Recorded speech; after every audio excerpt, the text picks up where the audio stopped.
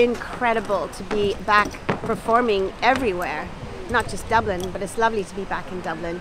Absolutely, it's it's the second city of our journey actually since we've opened. So it's really a really special place.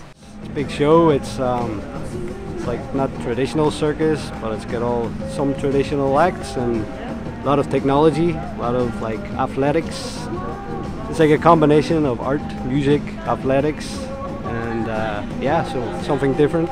We've been training for gymnastics more than 20 years, so we know our body, so we know all sequences. We're training every day. Before we did half year, like 5 months, 5 months training before we got premiere after pandemic.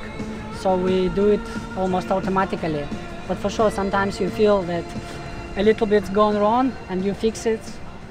You're trying to fix it with your body, with timing.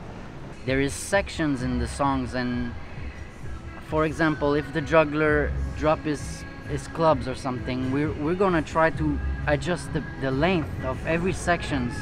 So we do have to know every tricks by heart, every transitions in the shows, and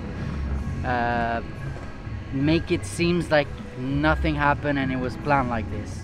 They should expect to laugh, to cry, to enjoy. It's a show full of hope. It's a story about life, and we follow a man during his life and everything he's met and all the things that he's met. And also this show has a lot of color, lighting, costumes, like all our Cirque du Soleil shows. They're very important, so you're really getting an emotional feeling from the show.